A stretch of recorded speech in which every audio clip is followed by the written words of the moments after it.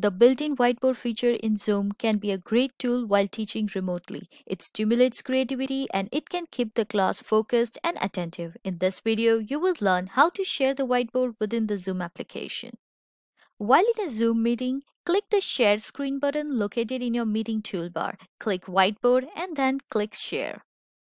The annotation tools will appear automatically. You can hide the annotation toolbar by pressing the whiteboard option in the screen sharing meeting controls located at the top of the screen. Select. This allows you to move or resize your annotations. Text. This allows you to insert text. Draw. This provides an option of lines, arrows, and shapes. Click on the shape and drag it out onto the whiteboard canvas.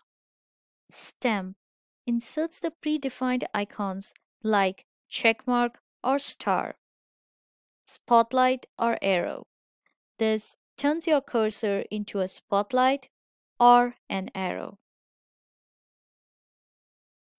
Eraser.